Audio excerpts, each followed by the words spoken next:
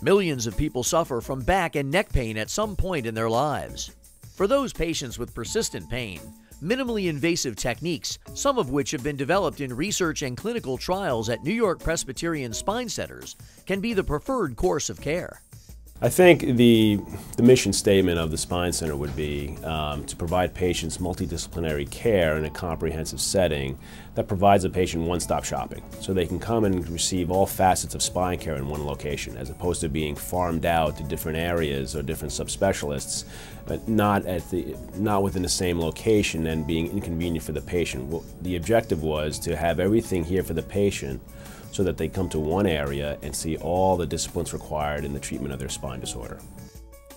The Spine Center staff includes a wide range of pain management professionals, all under one roof, that collaborate on a personalized plan of care for each patient. A plan that provides a quicker recovery time and a healthier outcome. We realized from the beginning that the treatment arm, or the diagnostic and the treatment arm of the Spine Center, is really only part of our mission and our interest.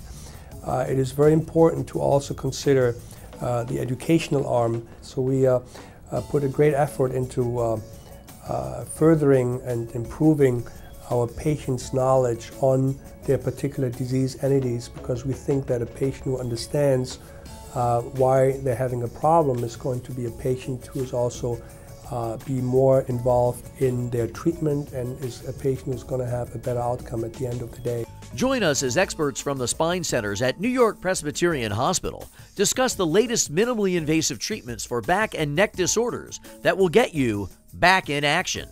Tuesday, February 1st at 7 p.m. on ORLive.com.